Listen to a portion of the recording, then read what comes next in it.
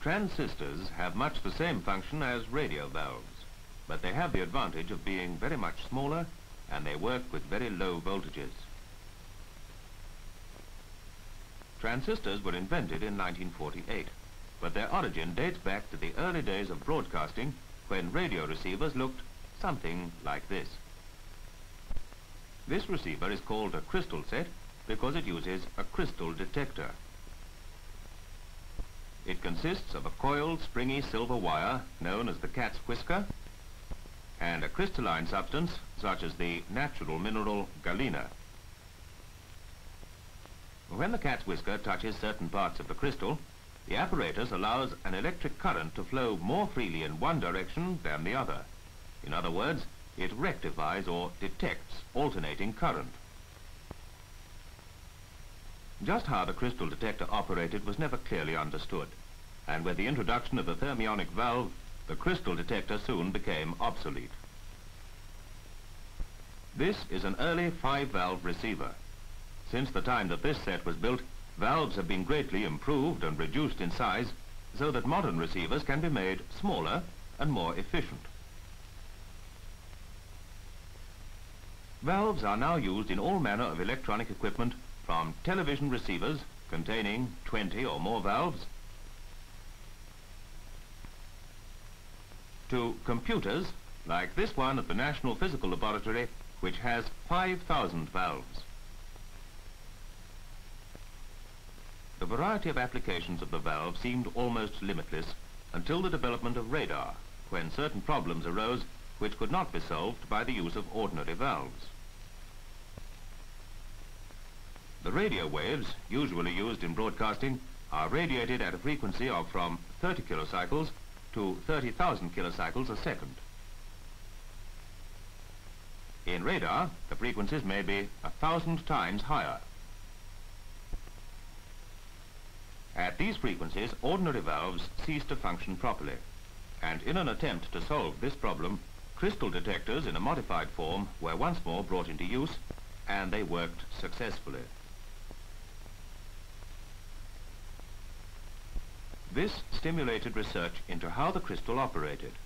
Ultimately, this not only resulted in improved crystal rectifiers, or crystal diodes as they are called, but led the way to the transistor. The materials used in crystal diodes and transistors are known as semiconductors. The metal germanium here is a typical semiconductor. To understand its peculiar properties, we must consider why some metals, like copper, conduct electricity well, while other materials do not.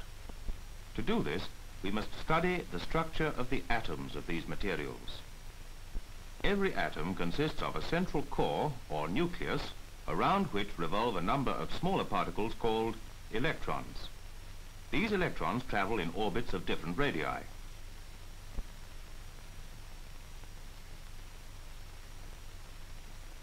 Each electron carries a negative charge of electricity, and the nucleus a positive charge.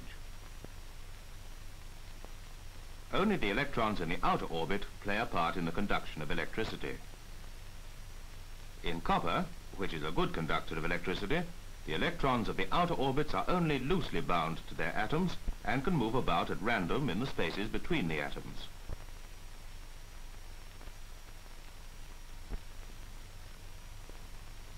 When a battery is connected across the two ends of the copper, electrons flow from the negative pole of the battery through the copper and back to the positive pole.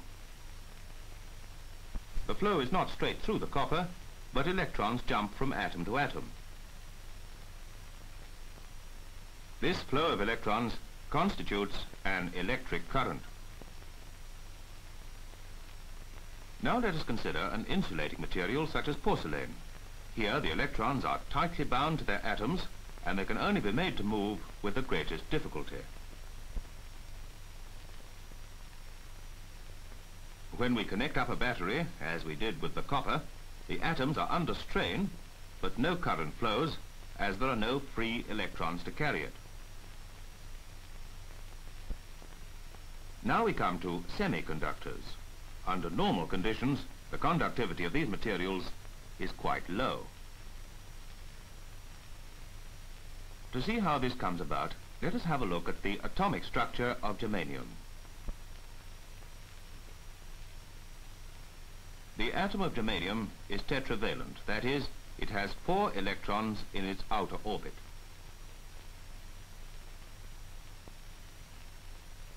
Each atom becomes bonded to 4 other atoms, each of the 4 electrons, as it were, bonding with a corresponding electron in a neighboring atom.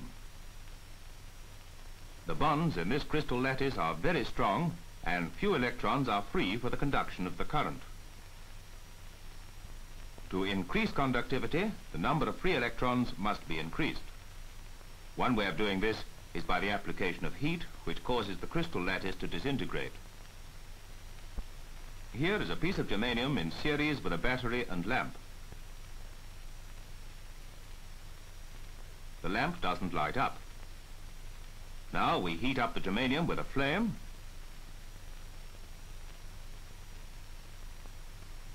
and soon the lamp glows brightly. More electrons have been released from the germanium atoms so that more current can flow.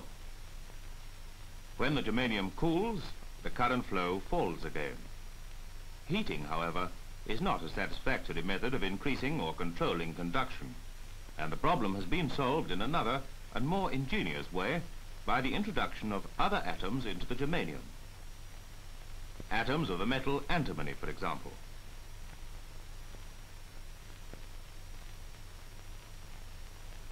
Here is the germanium crystal lattice again, and here is an atom of antimony which has 5 electrons in its outer orbit. When introduced into the germanium crystal, 4 of the electrons of this impurity atom bond with 4 adjacent germanium atoms. The 5th electron is then free to leave the atom. Introducing a number of impurity atoms releases sufficient electrons to carry a current when an electric field is applied.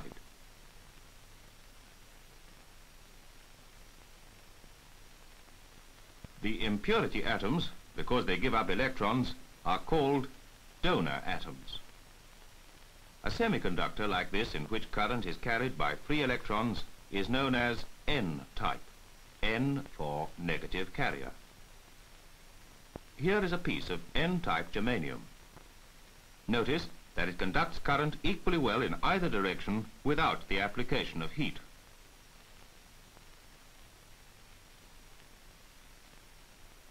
There is another type of impurity which also increases the conduction of pure germanium, the metal indium.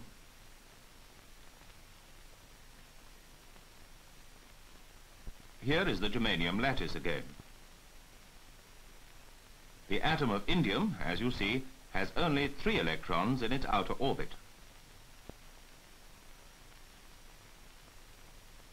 When introduced into the germanium crystal, the 3 electrons form bonds with 3 adjacent germanium atoms, leaving a 4th bond incomplete. There will be a space left where we are short of an electron. This space behaves as though there were a localized positive charge ready to capture an electron, and for this reason the region is termed a positive hole. Here are some more impurity atoms giving more positive holes.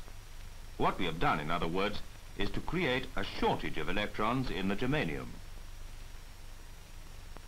When an electric field is applied, as there are no free electrons available for conduction to take place, some electrons will have to leave their atoms, and when this happens, they leave behind them new positive holes.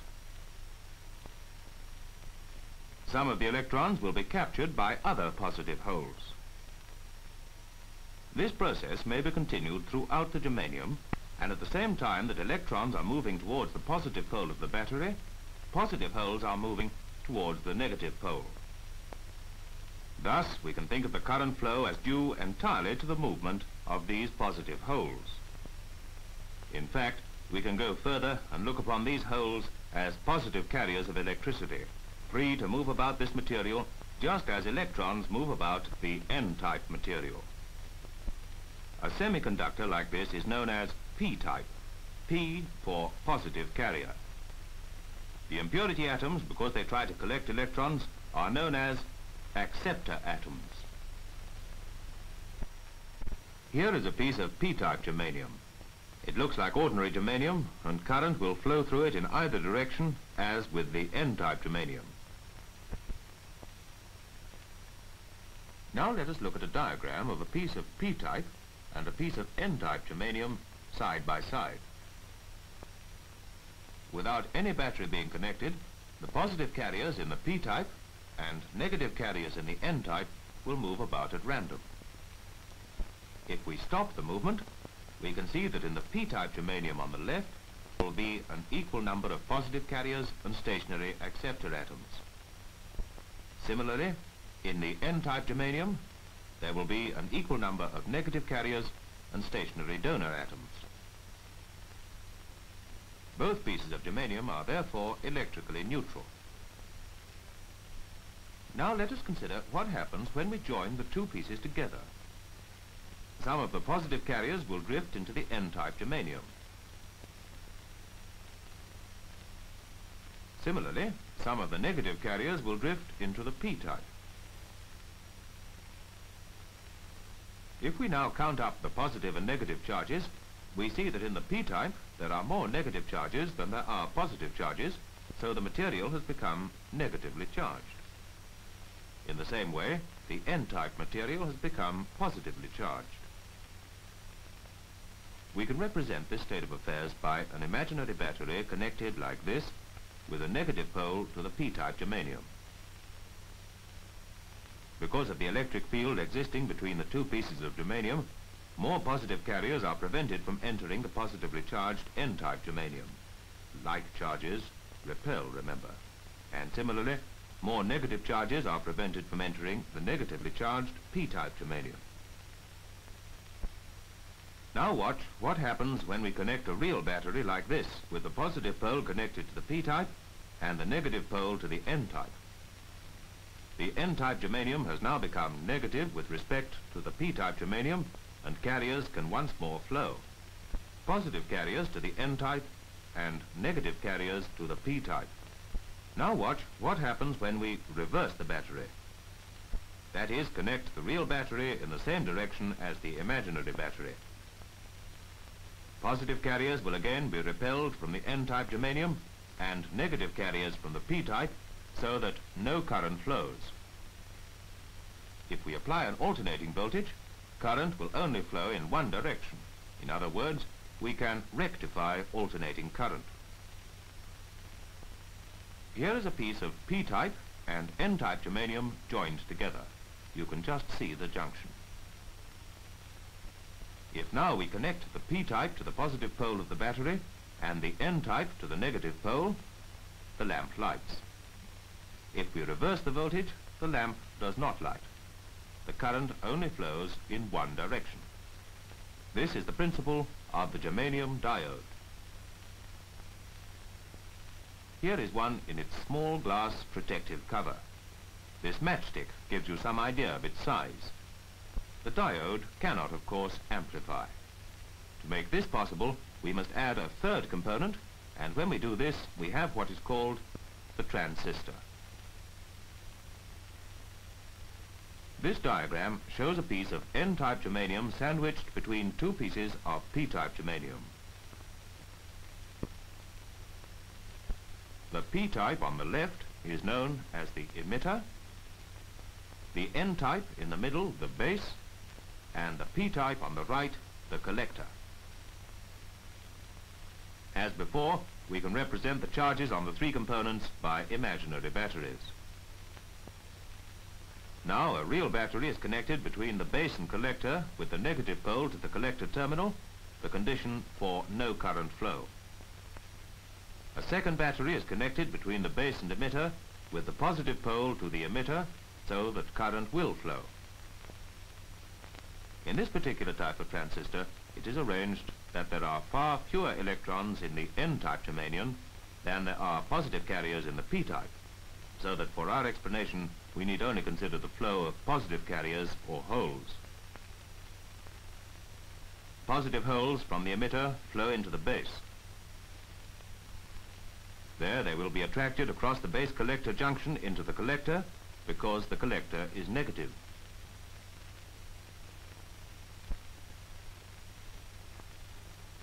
With this resistance, we can control the number of positive holes to the base.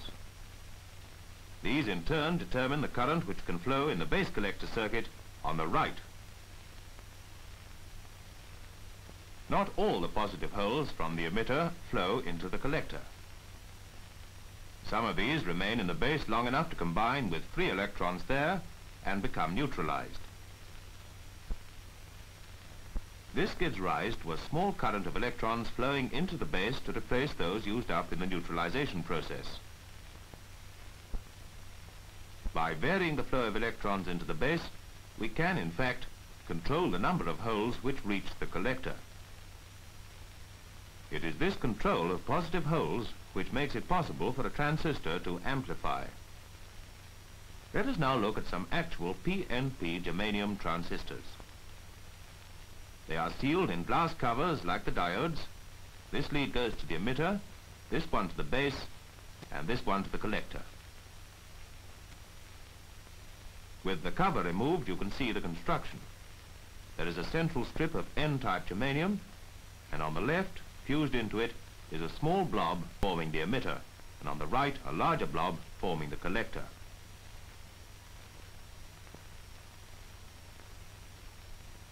And here is a transistor connected as we saw in the diagram earlier. That's the emitter, the base, and the collector. The emitter is connected through this milliammeter and a resistance, not shown, to the positive pole of a battery. The base is connected through this milliammeter to the negative pole of the battery. The collector is connected through this milliammeter to the negative pole of another battery, and the positive of the battery goes to the base. The emitter current, 4 milliamps in this case, splits up into two parts. The collector current of about 3.8 milliamps and the base current of about 0.2 milliamps. Now watch what happens when we vary the base current. Notice that a small change in the base current produces a large change in the collector current. This is the way we obtain amplification. The transistor can be used instead of an ordinary valve in all kinds of electronic circuits with many advantages. For example, any apparatus employing transistors can be made lighter and more compact. Not only because the transistors themselves are smaller, but because they require such a small power supply. This portable valve radio needs this low-tension battery and this high-tension battery to operate it.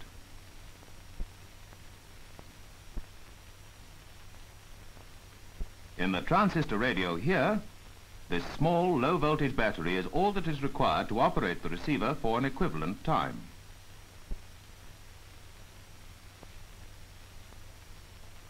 Another advantage is illustrated in large equipment like this electronic computer. When using valves, 5,000 of them in this case, quite elaborate ventilation systems are required to remove the heat generated by the valves. In transistor-operated equipment, there is practically no heat generated, and the transistors may be mounted close together on panels like this, alongside the other components.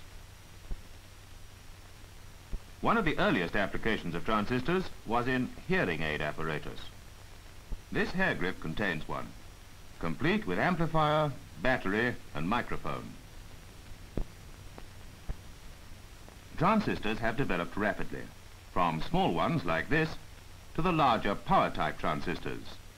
Research into new techniques continues, and fresh applications are being discovered all the time.